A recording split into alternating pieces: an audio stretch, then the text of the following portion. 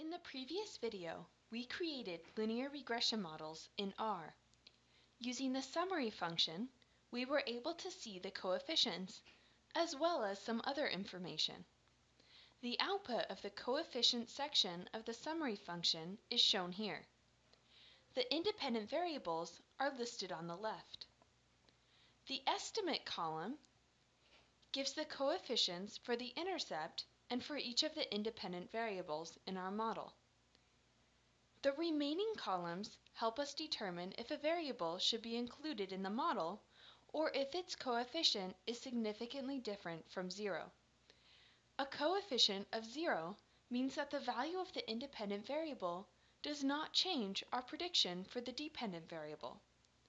If a coefficient is not significantly different from 0, then we should probably remove the variable from our model since it's not helping to predict the dependent variable. The standard error gives a measure of how much the coefficient is likely to vary from the estimate value. The t-value is the estimate divided by the standard error. It will be negative if the estimate is negative and positive if the estimate is positive. The larger the absolute value of the t-statistic, the more likely the coefficient is to be significant. So we want variables with a large absolute value in this column.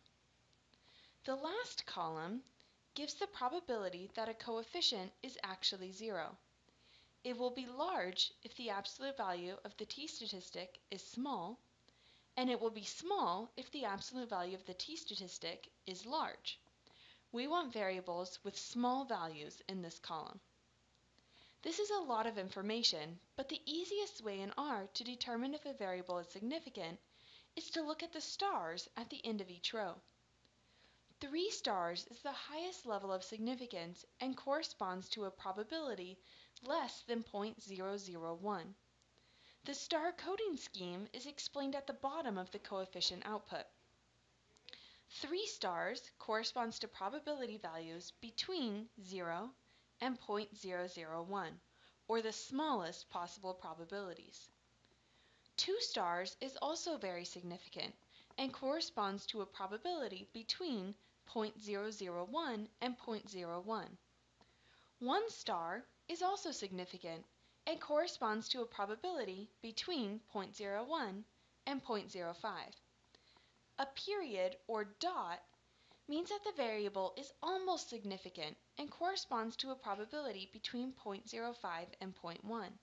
When we ask you to list the significant variables in the model, we will usually not include these. Nothing at the end of a row means that the variable is not significant in the model. Age and France population are both insignificant in our model. Let's switch to R and see if we can improve our model. In the previous video, we built a linear regression model called Model 3 that used all of our independent variables to predict the dependent variable, price. In our R console, we can see the summary output for this model. By looking at the coefficient section, we can see that both age and France population are insignificant in our model. Because of this, we should consider removing these variables from our model. Let's start by just removing France population, which we intuitively don't expect to be predictive of wine price anyway. Let's create a new model called Model 4, which again uses the LM function to predict price using the independent variables average growing season temperature, harvest rain, winter rain, and age. Here we're not using France population. Our data set again is wine, which will be the data used to create our model. Let's look at the summary of Model 4. We can see that our R squared in this model is 0.8286 and our adjusted R squared is 0.79. If we scroll back up to our previous model, our R squared was 0.8294 and our adjusted R-squared was 0.784. So this model is just as strong, if not stronger, than before because our adjusted R-squared actually increased by removing France's population. If we look at each of our variables and the stars, we now see that something a little strange happened. Before, age was not significant at all in our model, but now the variable age has 2 stars, meaning that it's very significant in this new model. Why did this happen? This is due to something called multicollinearity. Age and France's population are what we call highly correlated. Let's learn a bit more about correlation. Correlation measures the linear relationship between 2 variables and is a number between -1 and +1. The highest correlation can be is +1, which corresponds to a perfect positive linear relationship between the 2 variables. The smallest correlation can be is -1, which corresponds to a perfect negative linear relationship between the 2 variables.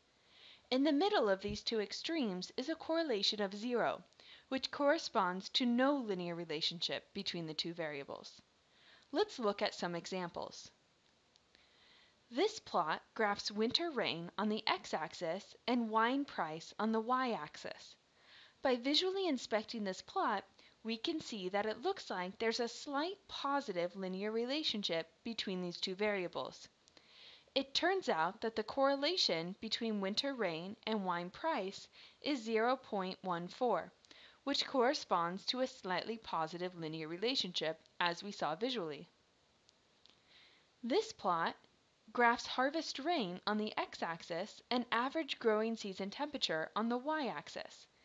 It's hard to visually see a positive or negative linear trend in this data. It turns out that the correlation is equal to -0.06, which is very close to 0 and corresponds to very little linear relationship. This plot shows the age of wine compared to the population of France. It looks like there's a very strong negative linear relationship between these 2 variables. It turns out that the correlation is equal to -0.99, which is very close to -1, the smallest correlation can be. Let's compute some correlations in R. We can compute the correlation between a pair of variables by using the COR function. Let's compute the correlation between winter rain and price. We start by typing the name of the function COR.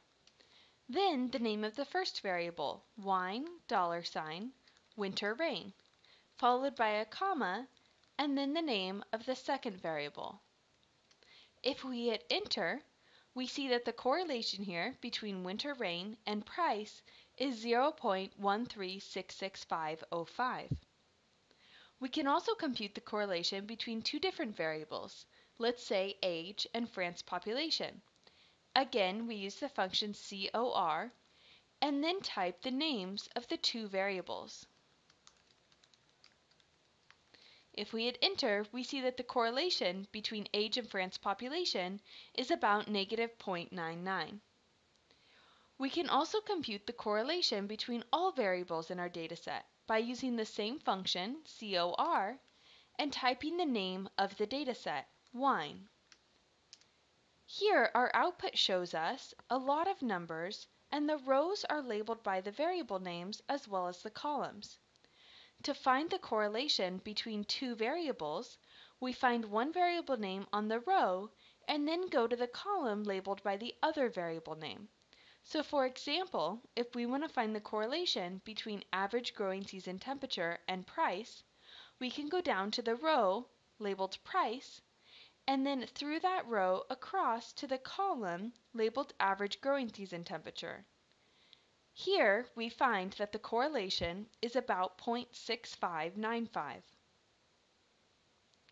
So we have confirmed that the correlation between age and France's population is very high, so we do have multicollinearity in our model.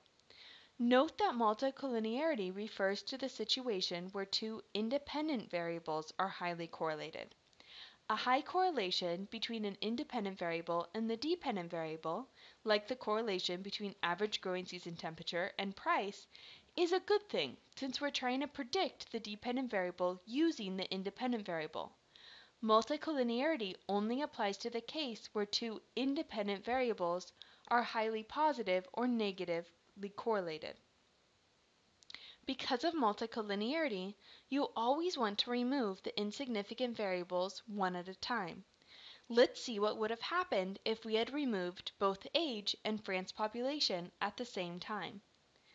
We'll call this model Model 5 and use the LM function to predict price using only average growing season temperature, harvest rain, and winter rain. Again, we'll use the dataset wine. If we look at the summary of our model, Model 5, we can see that average growing season temperature, harvest rain, and winter rain are all fairly significant, but our multiple R squared dropped to 0.75. In our previous model, Model 4, our R squared was about 0.83. So if we had removed both age and France population at the same time, we would have lost a significant variable, age, and the R squared of our model would have been lower. Why didn't we keep France population and remove age instead? Well, we expect age to be significant. Older wines are typically more expensive. Since the population of France steadily increases with the year, this captures the same effect as age but is less interpretable in our model. Multicollinearity reminds us that coefficients are only interpretable in the presence of other variables being used. High correlations can even cause coefficients to have the wrong sign. We'll see this in the next lecture. So we fixed the multicollinearity problem between age and France population. Do we have any other highly correlated independent variables? If you look back at our correlation matrix, you can see that we don't. Since all of our other remaining variables are also significant, we'll stick with Model 4 as our model for the rest of this lecture.